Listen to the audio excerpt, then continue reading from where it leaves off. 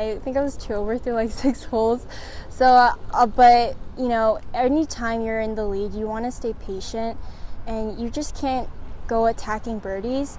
You have to stay patient and just wait for your chance to come.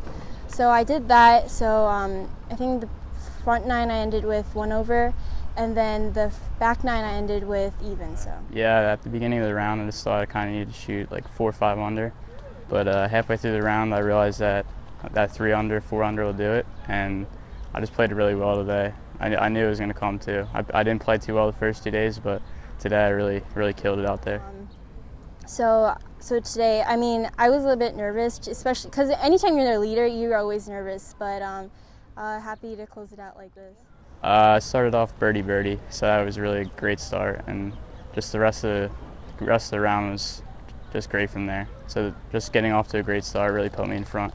You know, after last week, I kind of took a few days off. So I mean, I was just kind of trying to come in here, play some good golf, see what happens, and coming out with the win means a lot to me. AGG staff, Montclair Country Club, definitely my parents. I wouldn't have done this without any of my friends. Well, I want to shout out to my dad this time. He didn't get to see me win last week, but this week he finally got to see me.